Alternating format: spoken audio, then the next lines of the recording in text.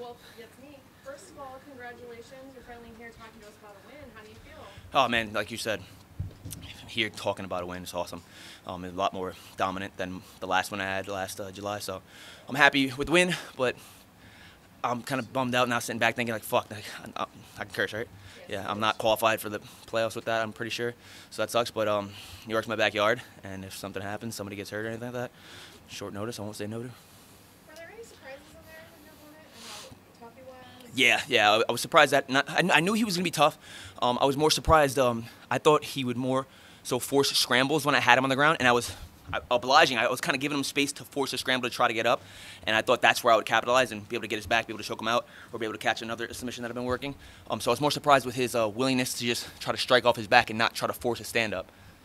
Is there any kind of disappointment that you couldn't use elbows? Because I feel like Great question, Nancy. All you guys are thinking about it. Yeah, 100%. Because there was positions, obviously, where I could have elbowed, but then on the flip side of that, there were positions that he could have elbowed too. So, give or take, it's a give and a take. But I definitely would have.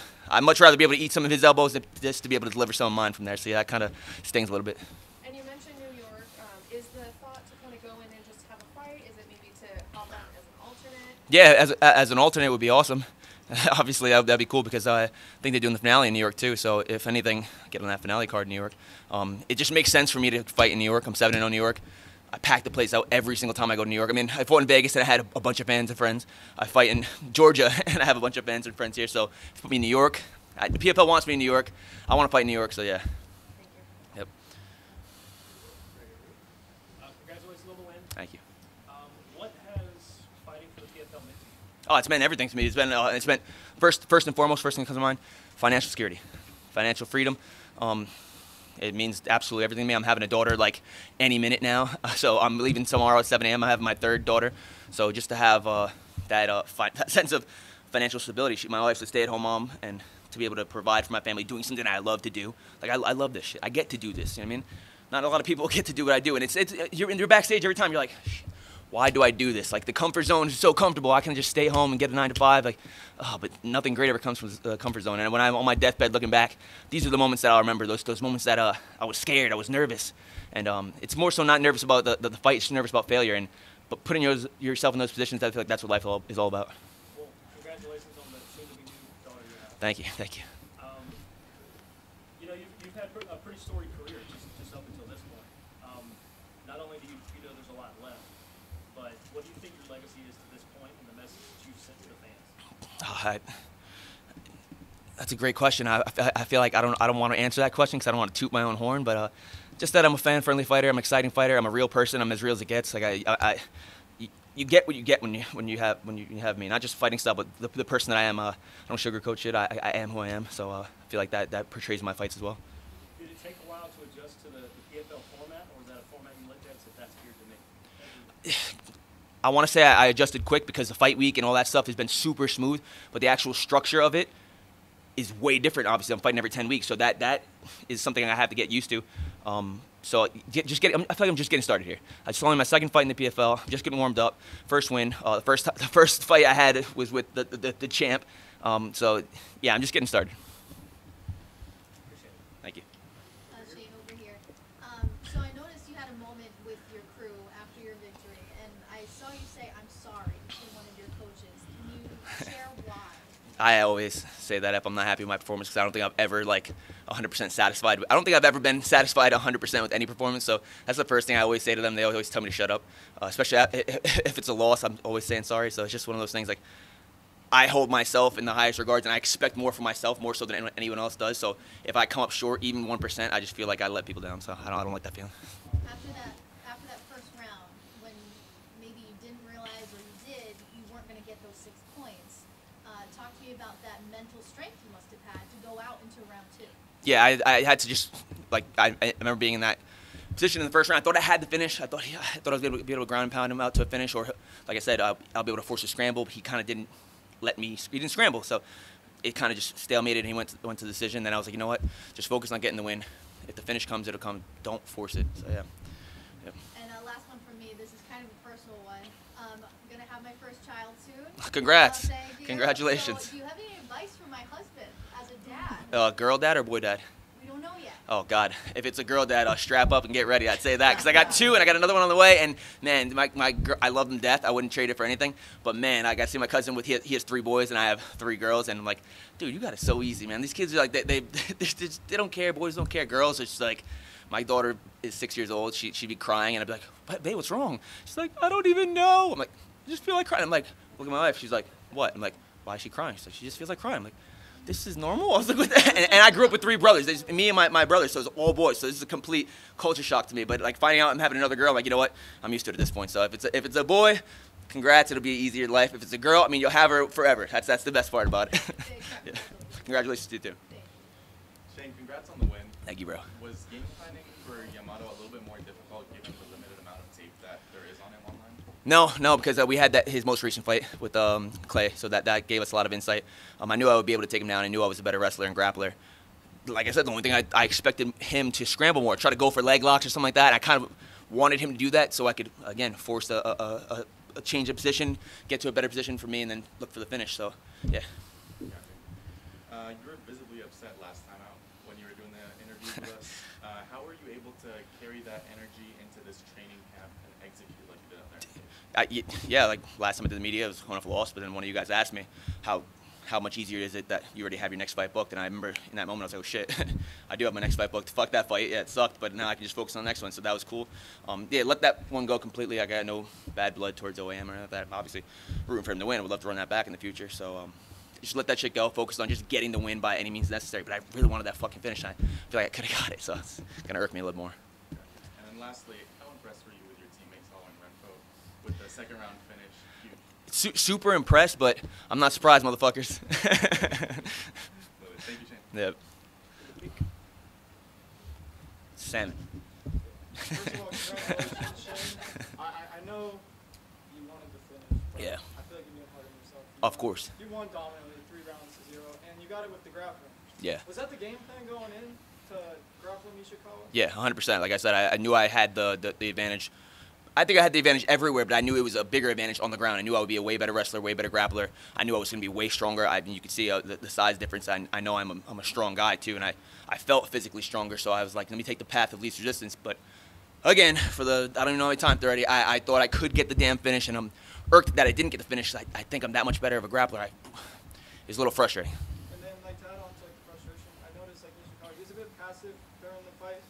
Do you feel like that was a lot of the reason why that he couldn't get the finish? Yeah, like, yeah. He kind of defended himself. He wasn't really trying to Yeah, he did a good job defensively on the ground. Like, even though he was throwing those kind of slaps where I was like, that's not really going to do anything. I kind of wanted him to try to stand up. And, again, that was the game plan because, I mean, the guys that I'm training with, my team's known for the takedown defense. If we get taken down, we're bouncing our asses back up. So that's what I'm used to. And used to, when I take somebody down, capitalizing off of them trying to get up. And he never really tried to get up, so he kind of just forced himself in that guard position, just trying to slap me and throw those kidney shots. So, yeah. Yeah, and then also reflecting back on this season, I know you normally used to fight at featherweight. Now you're at 155 for 2 fights. How do you feel you fit in the lightweight division physically and in regards to like cutting the weight as well? Yeah, it's 55 or nothing at this point. Like, I'm too big to do 45 right now, man. Unless you throw some crazy amount of money at me, the crazier that I'm already getting paid. Like, I like what I get paid now. If you're gonna have to pay me a lot more to make 45 because I'm too big for that shit now. Yeah, man. Premature congratulations on the baby. And Thank you. You're a big food guy. Oh, fuck. What are we eating tonight? Nothing's gonna be open, man. So we're scouting some spots. I think it's called. You know something? Well, what's it called? The varsity? Okay, you're gonna have to tell me that after.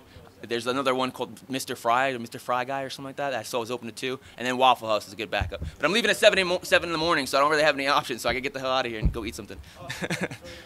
Thank you, I appreciate it. Shane, congratulations on the win. Thank you.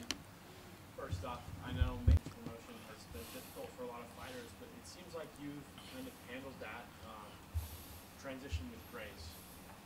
How Good much word. has having your fights booked for you in advance helped in your mindset, in your preparation, and everything? So I touched on it a little bit on one of the other questions. Like coming off my last fight was a loss. Like when you guys asked me the same thing, how good does it feel to have that next one booked? It was a weight off my shoulders, almost like when you lose a fight in other promotions, you don't know when you're fighting again. You have no clue. So you just sit, and you're only as good as your last fight. Like basketball, you have a bad game, you play again next week. Fighting, you have a bad fight, you don't know when you're fighting. You're just sitting there dwelling on that bad fight, waiting to redeem yourself. Having that next fight booked already and having that schedule laid out, as grueling as it is, physically and mentally, coming off a loss, it was nice. You know what I mean? You've been all over the place. I know you said you were 7-0 in New York. You fought in big arenas. So this arena was a little bit more intimate. Yeah, but it was packed. It was sold out. What Yeah. did you think about the environment? It was awesome. The energy, you could feel it. It was electric. I got a bunch of friends and family out there. My mom, my aunts, my cousins, my friends.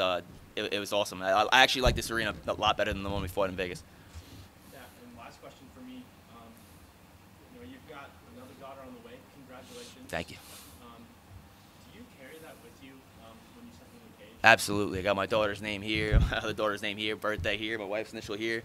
I got to find a spot for the next daughter, but yeah, every time I go into I go into the fights, I'm sitting backstage like just thinking about it. And if I try not to think about it too much because I start getting teary-eyed. Like fighting for me is like super spiritual, and they're the only thing on my mind backstage. So I gotta try to like get them out of my mind because I'm getting ready to get in a cage to try to kill somebody. So I really don't want to be thinking about my baby girls and my wife in that moment. But it's who I do it for, so it's hard not to think about them. So yeah, you got to find that balance. Thank you so much. Thank you, man. Shane, I like the walkout song you chose. Yeah. Play on words here. Like, how way down were you going to dig tight to make sure you get your first PFL? It was win or nothing. Win or bust. I wanted the finish, all or nothing. Came short with the finish, but a win's a win. It was a dominant win. I feel like I handedly won every round. I outstruck him every round, ground and pound. So I'll take it. If I had to grade myself, I'd give myself a C+. And also, you talked a lot of family. Father's Day was last Sunday. Did you have a chance to celebrate? Or Yeah. coming home and what's the plan to celebrate? Well, I got to celebrate to an extent. Like I spent most of the day with my family and father-in-law, and then my dad dropped me off at the airport that day. So I enjoyed most of the day. But tomorrow morning, coming home, we're going to eat some crazy shit. Some one of those like pancake stacks with like the crazy stuff on top of it. Yeah, can't wait to take my daughters out. Thank you. Shane, Long time no see. it's Dan from Half the Battle. Congrats on the win, man. Thank you. So, 2 fights deep into your PFL career now. Are you starting to feel more comfortable? Yeah. You're starting to see how things work? Yeah. You feel at home? 100%. Going from honestly coming into that first fight, I was surprised at how comfortable I felt and how welcoming the whole. I mean, I wasn't surprised at how welcome the team was, but how professional and how smooth everything went. Now going into the second one, it feels like I've been fighting for the PFL and with the PFL for more than just. I don't even know how many months it's been for my last fight, 10 weeks. I've technically only done 2 fight weeks, and they were only within 2 months, and it feels very seamless. It feels very comfortable. So, you were speaking about earlier how you pride yourself on being a fan-friendly, entertaining fighter. And in your weight class, I mean, we got guys like Clay Collar and Tom Great fight. Schulte. Do you have some dream fights and matchups that you want to take while you're here in PFL? Yeah, those both would be great fights. Obviously, they're both in the playoffs, but we'll see what happens. I don't know my season. I just feel like it's not done. I feel like something might happen, so I'm just gonna stay ready. I mean, season aside, what's your dream fight? I gotta sit back and look at that. I mean, anybody? Yeah, like Francis Ngannou, $2 million right there. Let's go. Francis Ngannou, let's go. Francis, sign me up, $2 million. And lastly, man, you've been here in Atlanta for a little bit. Tell us about your experience at Team Octopus with Professor Key. I came to your gym this morning, and I didn't even recognize you just now because you had the gi on this morning. And then you're like, oh, long time to see. I was like, yeah. Oh, shit, I didn't even recognize you. But yeah, Gi was awesome. Super welcoming, accommodating, let us use his gym. He was super cool guy. Come back anytime, and congrats on the win. Thank you. I appreciate that, brother. Right here, first season in the PFL. Oh, man. Congratulations. Thank you, Bert. Any regrets? Regrets. No regrets when they go back and watch the fight, then I guarantee I'll have a million more regrets after watching it. But, yeah. After I watch it, I can answer that question better. Promised us all gas, no brakes. Is that what we saw? Yeah, I stepped on the gas the entire time. I tried to force the finish. Again, it was tough to force a finish when you're kind of not given those opportunities. But he did a good job at defending. Good.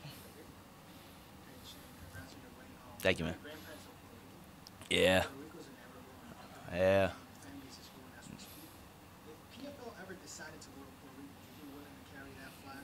Absolutely. If you PFL goes to Puerto Rico, you know who to call. Jake Paul lives in Puerto Rico. He's partnered with the PFL. Finale in Puerto Rico. Come on. My dad's got a family there. So technically I have family there. I got a bunch of friends, family that'll fly out there. In November too, like to get away from the New York winter, I'll pack that place out like it was New York. Everybody will make any excuse to have a nice vacation out of it. Thank you. One question, super lighthearted. Would you rather have a permanent paper cut on your finger or a blister on your foot? It's got to be the paper cut on the finger, because a blister on the foot fucking sucks, especially to training. We all have had blisters on our feet, so like when you sometimes walk in the wrong spot, you can't push off. So yeah, paper cut. And I was